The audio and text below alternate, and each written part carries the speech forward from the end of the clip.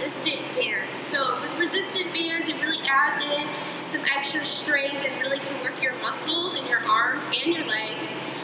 If you don't have a resistant band at home, you can do all of these movements without a resistance band as well. So I'm going to be showing 4 different exercise moves that you can do with the resistance band. Hold on, I got it all tied up here. So for our first one, we're going to do a bicep curl. So you're going to want to put your feet in the middle of the band. You're going to have your arms facing forward at your side. You're just going to bring your arms up to your shoulders and then back down. So you would want to do 10 of these 2 or 3 times to really get in a good workout.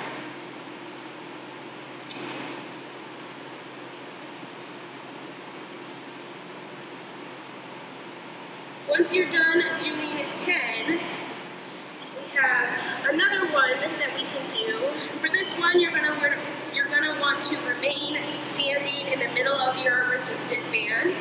I'm gonna have my arms by my side, and this is called a lateral arm raise. So I'm gonna raise my arms up to my shoulders, and then back down to my side.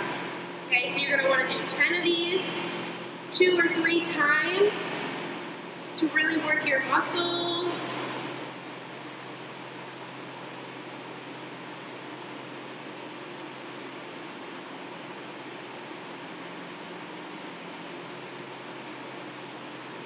Once you're done with that one, we have a chest press. So for your chest press, you're going to want to lay down on the floor. I'm going to take my band and put it over my back, so it's kind of over my shoulders. I'm going to lay down, bend my feet, bend my knees.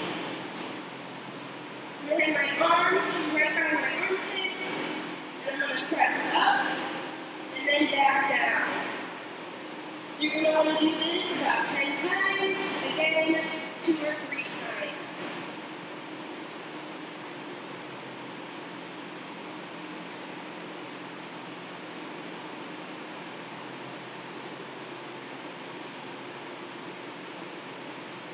The next resistant band move that I have is a neck row.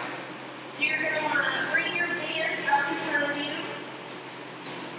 You're going to put the band in the middle of your feet as you're sitting down. Sometimes it's a little difficult to get where you need to be. But I'm going to have my arms facing up. And I'm just going to bring my arms back.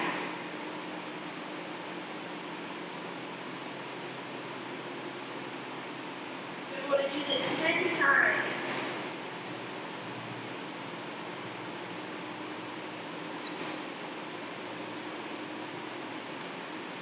Again, those are 4 different moves that you can use with a resistant band. If you do not have a resistant band, that is okay, you can do it without.